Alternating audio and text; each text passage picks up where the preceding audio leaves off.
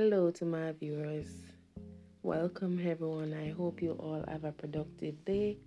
It's me again, Nails by Chance 876, and I'm doing a tutorial on filling and drawing 3D flowers.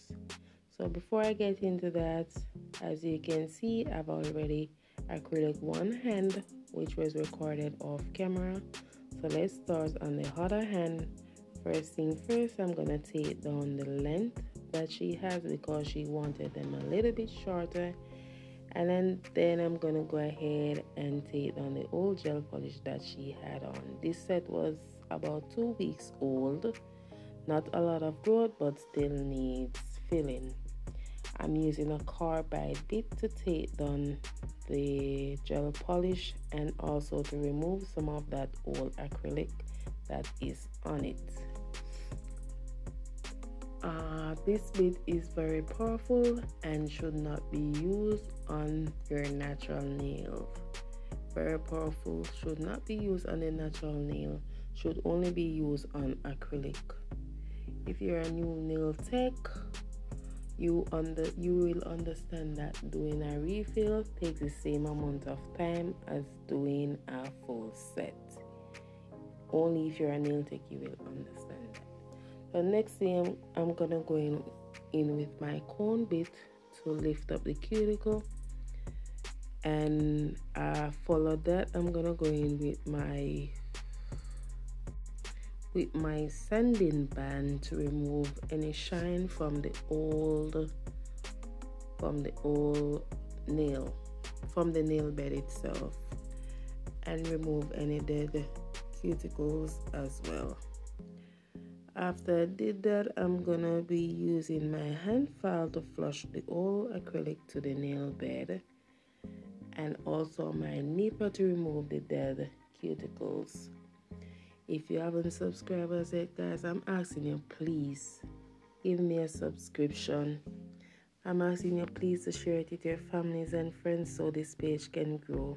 Please, I am asking you, leave a thumbs up and also please leave a comment.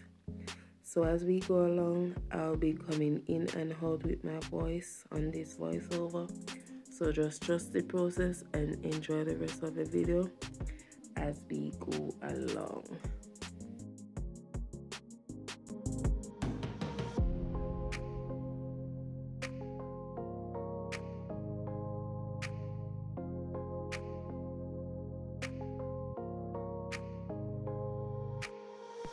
So before, guys, I was using my hand file to flush in the old acrylic to the natural nail.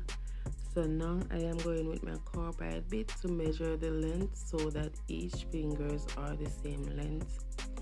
After I've done that, I'm gonna apply my primer and start the acrylic process.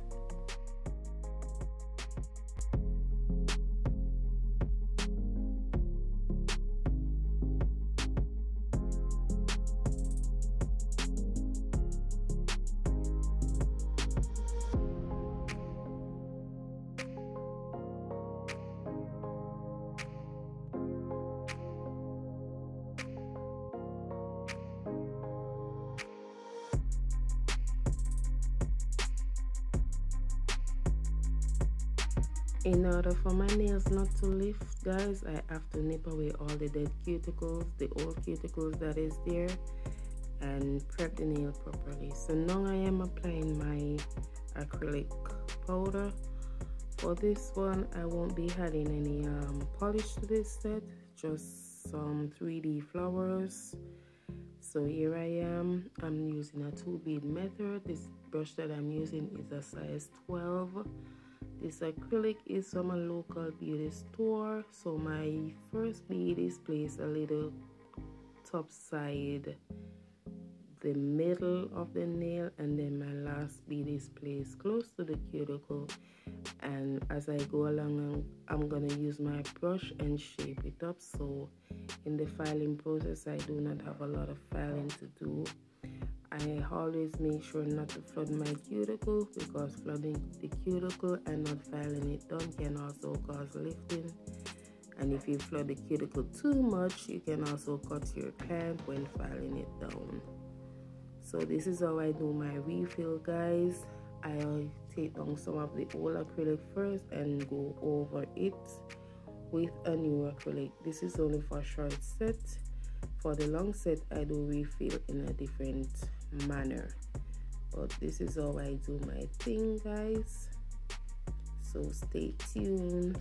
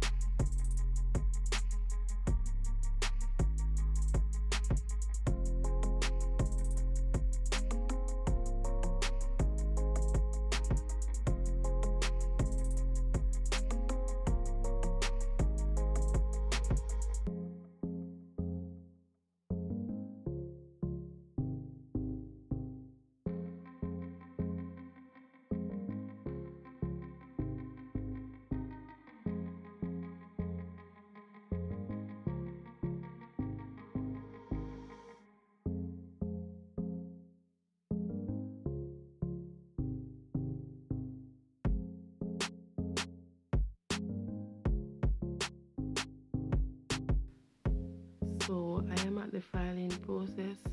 If you do not flood your cuticle, you won't have a lot of filing to do. And in this case, I did not flood my cuticle, so I have less filing to do at the cuticle. My bead was not placed exactly at the cuticle, but close to it.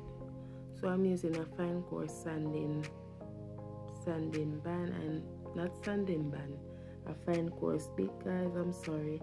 And then also I'm going to use that same bit to take on a little bit of the acrylic. So just trust the process as we go along.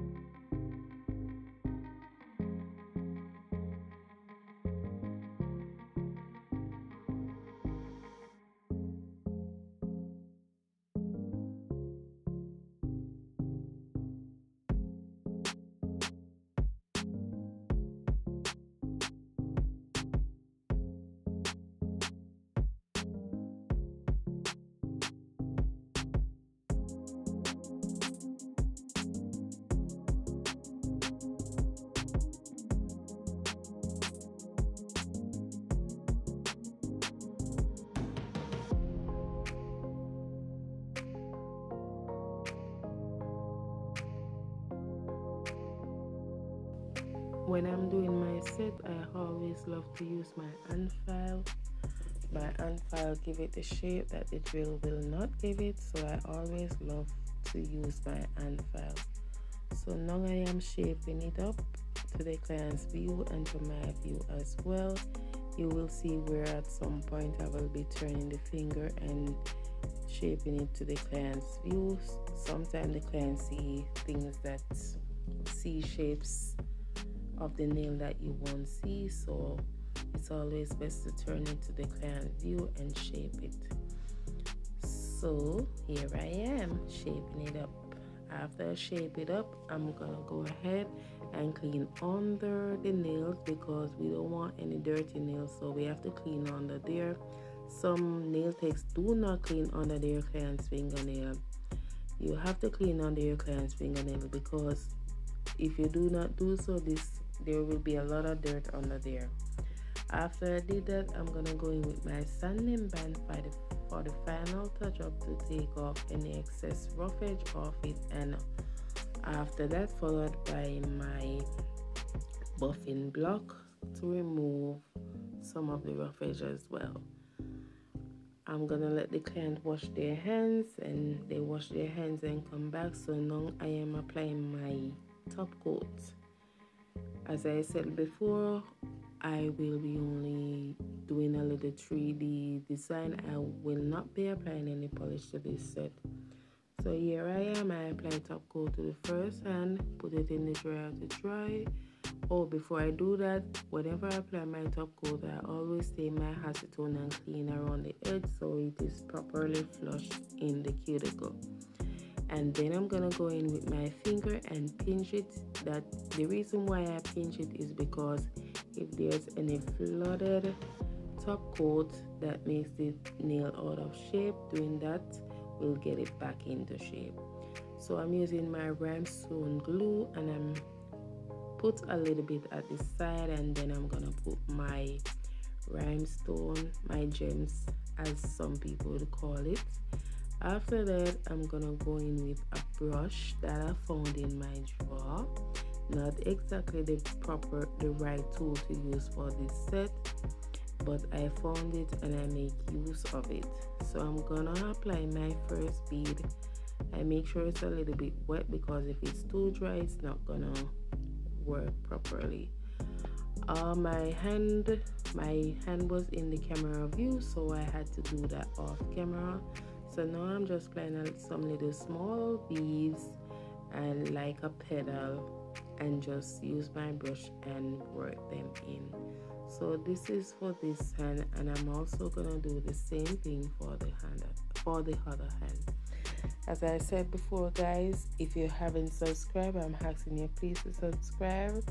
Please to turn on your post notifications so you will be updated when there is a new video. I try to drop a new video like every 2 weeks or once a week when I find the time to, guys. So please turn on your post notification.